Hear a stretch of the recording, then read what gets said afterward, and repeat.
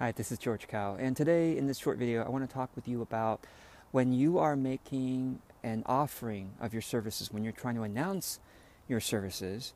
One of the mistakes that people make is that they don't announce it more than once or maybe twice. They think, gosh, I didn't get much response, so therefore nobody wants it. Okay. Now, in some cases that may be true and you need to modify your services, but before you have repeated it enough, you simply the idea is you might not have the people. So typical. Okay, so there's been a well known that people need to see something multiple times before they make a decision. Now, I've seen studies showing that people need to see an advertisement 13 times before they make a decision.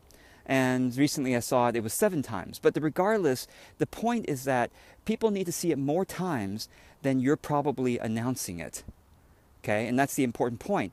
And when you are announcing it, for example, on social media or to a group of people, like to your email list, announce it at least 3 times. And in a short time frame, like within 1 month, announce it at least 3 times so that they have a chance to so that your offer has a chance to make an impression on them, so they can make a decision. When you're announcing it to one person, you're trying to reach out to one person. Now, yes, you could reach out multiple times, but it could get annoying for them. So let me give you one more principle, which is to be in service when you do the repetition, to be in service. So whether it's announcing it publicly or whether it's announcing to one person, always be asking, how can this thing be of true service to the people I'm announcing, and how can I announce it in a way that's of true service? So for example, you might emphasize that you're giving something away for free as part of your launch of your service. Okay, maybe you're giving a free call or some other benefit, some other gift.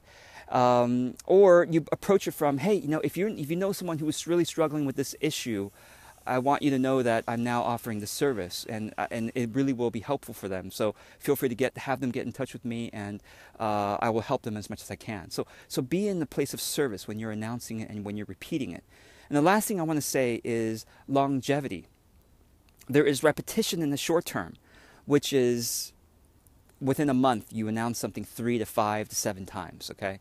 And again, within service, and try to make it a variety of things. I'll put more in the notes of this video to give you some ideas of variety, the ways to announce it. But yeah, in service and with some variety. But also there's longevity. So people may see your launch and they may see the 3 to 5 announcements about your thing. Maybe they only, out of 7 times you announce it, maybe they only saw it 3 times. Okay.